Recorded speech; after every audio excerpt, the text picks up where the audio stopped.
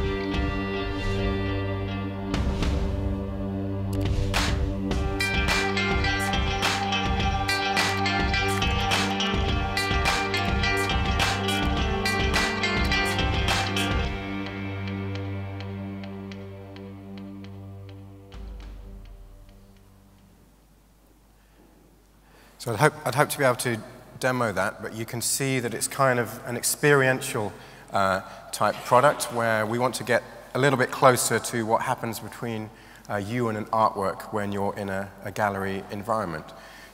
Our history-related project in the Cultural Institute, which we can show the next video, is more educational and learning.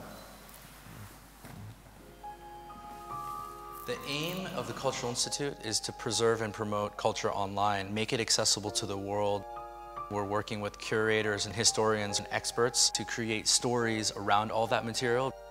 Steve Biko was a banned person. He was not allowed to be quoted. He couldn't publish anything, and his image could not be printed in the newspaper. He didn't really take no for an answer. He always questioned the why behind the way things happened. He actually developed solutions to help overcome some of the challenges imposed by apartheid, both at the structural level of the state as well as the individual level within communities.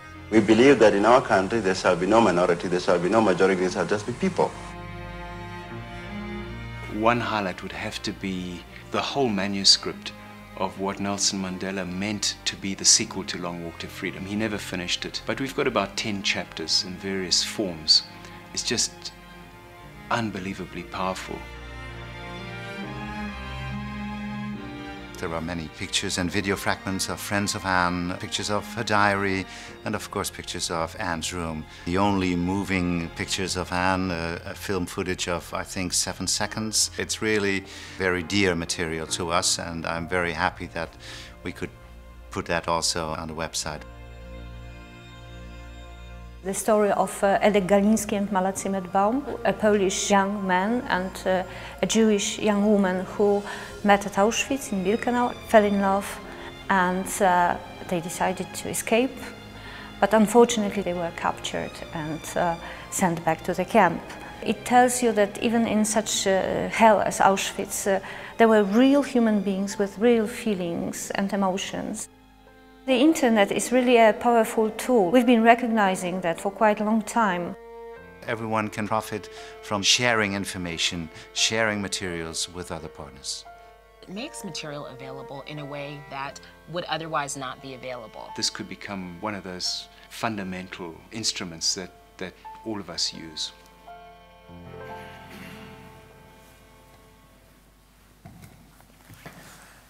I'm just going to swap chairs with you because I understand it's better if I sit over here.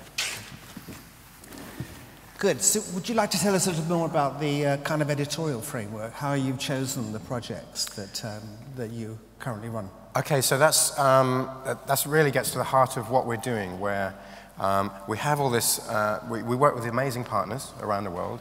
There's incredible content, but Google is a technology company. So this is a fantastic question, sort of what editorial or curatorial activity do we engage with? And the answer is absolutely as little as possible. Mm-hmm. Google are not experts in the cultural sector, but we work with experts in the cultural sector. So in every case and in every way possible, we take a lead from our partners, from our curators, on what is appropriate, what's the right thing to say, how it should be said, how this material should be gathered together. We are a technology company, and even though it contains people who are culturally savvy or who come from the cultural sector, it's absolutely not our role.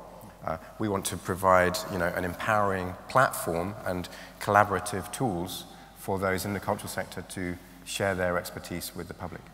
So I suppose the question then is, how do you choose your partners, and what's the future for your partnerships? Okay, so this comes from a very kind of practical idea that we choose the partners who are interested in working with us. So some partners come and ask us, can we come and work with you? And we have a small set of rules around. We don't necessarily want to work with a commercial organization that wants to work with us to make money, because the entire activity of the Cultural Institute is absolutely non-commercial, and it's a non-profit part of Google, so we don't slap advertising anywhere. It's nothing like that. So that's kind of an instant no to those kinds of things. Everywhere else, it's about our understanding of what culture is. It's expanding our pilot projects, such as the art project, to work with other art museums around the world. So it's a combination of letting people know that these platforms are available, having people come to us, and in some cases, we go to them where there's an obvious match. Can I just press a little bit more? Are your partnerships related to any digitization programs you have with those institutions, or is it independent of that relationship? Absolutely independent. So we don't engage in digitization activity per se, excuse me, for the Cultural Institute projects. Instead, we work with partners where digitized content is already available, but it doesn't necessarily have a great home. Or we can offer another home for it. And with that home, there's a new platform, and with that platform, we think there is a new audience. And this is where I kind of want to get to the heart of what I feel that we're offering, which is really a brand new audience that's potentially much larger than the audience who might physically go to a location. Yes. It contains lots of people who will never be able to go to those physical locations, but can still engage with that cultural content in some way or form and be inspired by it. So what do you know about the audience? We know that the audience, I know that the audience is extremely large, and I believe that the audience is much bigger than is often thought of in the cultural sector. I think that the audience for visual art is, like everybody likes sunsets, okay? I've never met anyone who doesn't like a sunset. So therefore, I think that logically, I could present a painting of a sunset to you as a sunset lover, and it turns out then you're actually liking art, even though you didn't feel that you liked art. And I feel this is the same across every cultural domain, that you can show theatre to people, various aspects of performance art, design, architecture, history, to those who feel that they weren't interested in it, that it might be, they might think of it as a boring topic because they have some memory that it was boring at school. But when you present it to them in an engaging way or through a new and surprising platform, then I feel that the audience for that is absolutely, it's global and it's everybody. Can you put any figures on that? Well, for digital, it's everyone who is online. It's everyone who has access to a device that can access cultural content online. And what about the technology that you're currently using, and how do you see that developing over the next few years? So the technologies that we use so far are, we have a kind of set of HTML5-based web technologies for the main platforms that you can see online at the Cultural Institute, the Art Project, the Wonders of the World, etc. And these are great, and they contain certain innovations. We also have a set of physical technologies that we use, things like Street View, that we might take into an amazing building such as this, and to photograph it in 3D and convert that into an experience that you can view online. So we combine web and physical technologies together to provide compelling experiences. We still don't yet have a great mobile offering, but this is absolutely on our roadmap, and this is coming soon. We've been so sensitive to the notions around creating a very compelling and very rich experience around culture that, of course, compelling and rich is very hard to do when you're restricted to something that is mobile and portable. But we're getting there, and we have some fantastic ideas around that. But our next phase towards the longer term, towards these technologies, is about developing tools and services and APIs that enable organizations across the world to use our platform, but in ways without necessarily being hosted by it, to use parts of our platform on their own site. So for example, we have an amazing tool to create online exhibits at the moment that you caught a glimpse of in the video. It's a very easy to use tool. It's kind of drag and drop with images and text, but we already have a system whereby you can syndicate that tool to host that content to display that content on your own site, and we'll do the hosting for you. So we're really keen to be able to take our tools and services and then spread them out and not just aggregate them into one central place. We have a fantastic, rich central place, but it's equally important that if you go to a museum's website that's the other side of the world, that you're not necessarily associated with Google, but if that museum is able to use some of our tools and services to enrich their own platform, then that's absolutely a big win for us, and that is the direction that we're heading. So what would be your message to some of the organizations that are represented here today, James, in terms of their potential involvement in something like the Google Cultural Institute?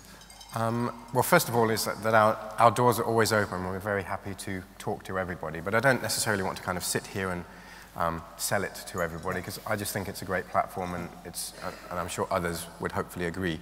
But I think there are certain challenges that we directly address, and others do too, but are relevant to everyone. The first is around audiences, and it's around the perception of who your audience is. And I do feel that if you want to convert your digital audience into physical visitors, then this is you're inherently kind of limiting who your audience is.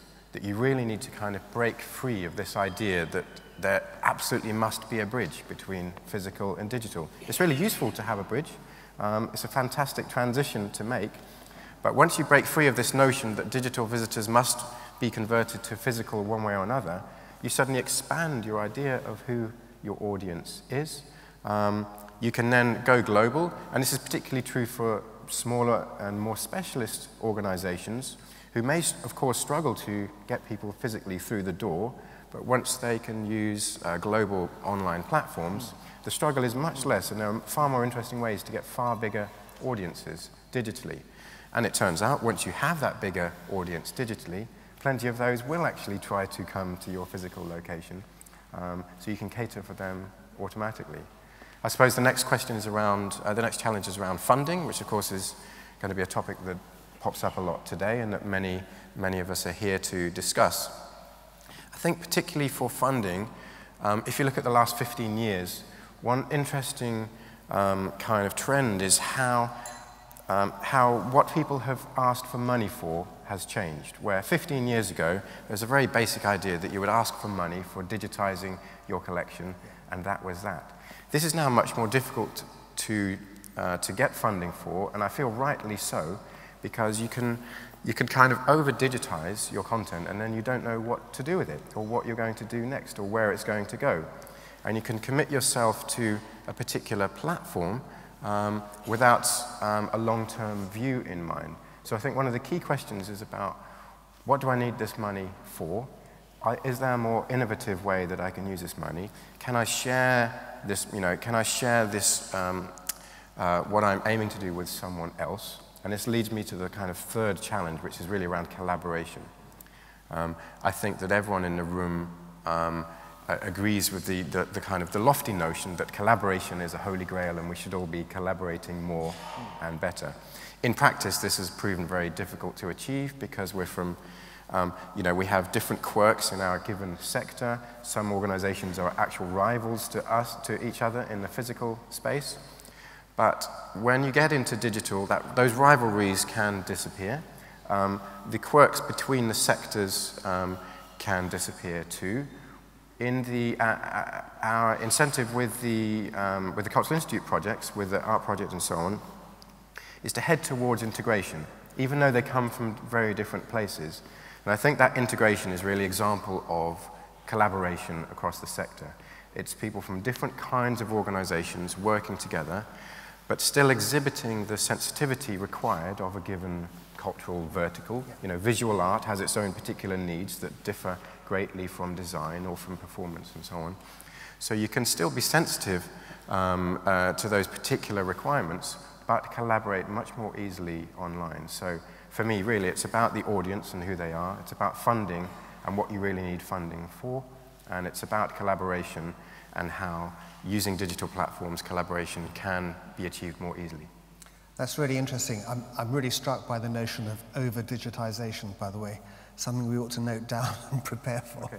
But on the question of collaboration, James, some of the organizations involved here and working with Nesta and the Arts Council and the R&D Fund are really quite small organizations working around very specific areas of activity. Perhaps they're wary of working with such a massive giant in the digital sphere as Google. Okay. What would you say to those kinds of concerns, and how would you address them? Well, I can appreciate those concerns. I can see where they come from. From the outside, Google can appear monolithic. It's hugely financially successful.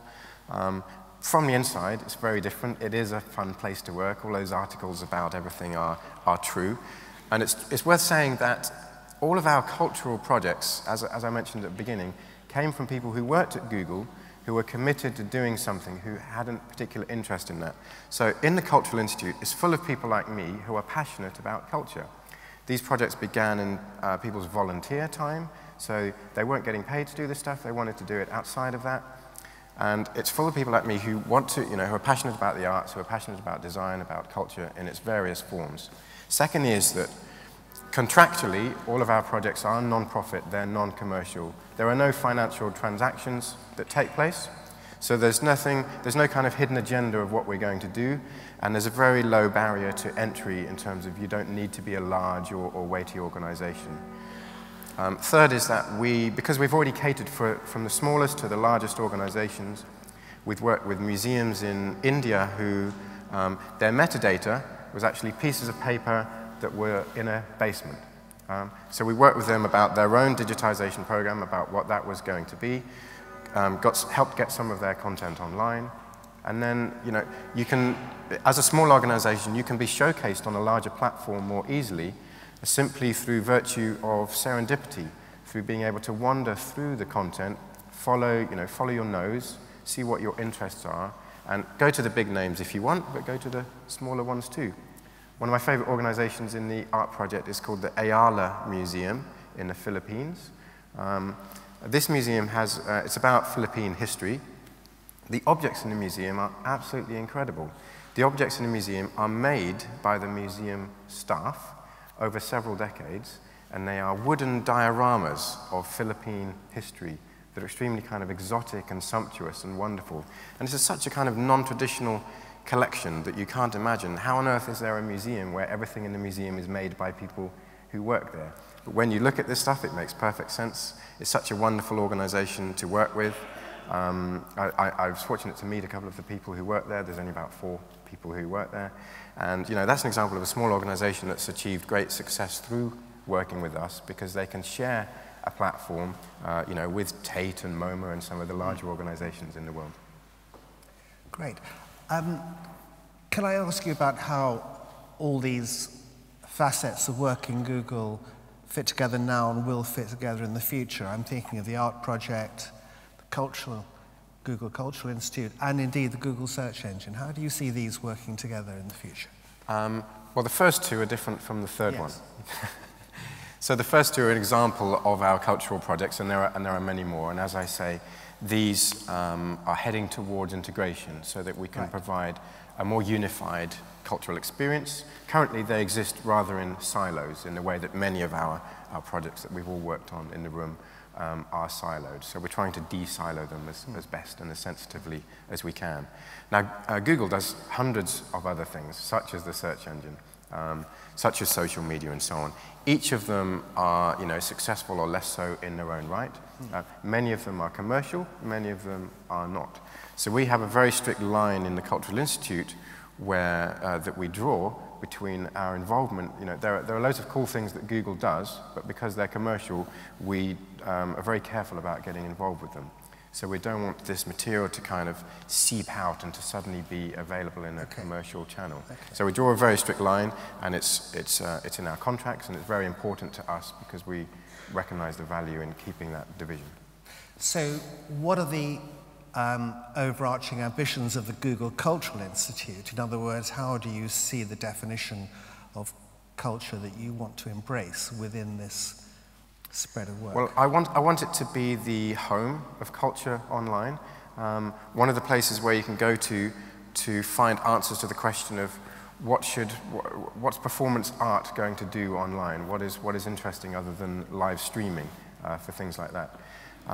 To be able to cross domains between art, design, history, other aspects of culture very fluidly and very easily, and to be able to leverage all of the amazing cultural products and services and activity that happens in partner organization, where our tools are hopefully responsible for making some of that better. So our long-term aim is not just about making a really broad and really deep and really engaging home for culture, it's also about enabling many thousands or hundreds of thousands of homes for culture using technology that Google is uniquely able to provide. So that technology spin-off you see as a key asset in collaborating. Absolutely, because in the kind of medium term, I'd be absolutely delighted if people aren't engaged in cultural activity on the Google Cultural Institute, but they're engaged in it elsewhere, using some of the cool tools and products and services that we've developed behind the scenes and that are enriching those experiences. So that, for all of us who work in the Cultural Institute, is a goal that we can empower these experiences using our technology. We don't necessarily want people to come to Google and have a Google logo in the corner and to Googleize everything. Right. We're really keen on empowering others through our technology because Google is a technology company and we'll leave cultural expertise and experience to others. Best place for that. Great. Well, thank you very much, James, for that insight into the Google Cultural Institute. Thank you. Pleasure. Thank you.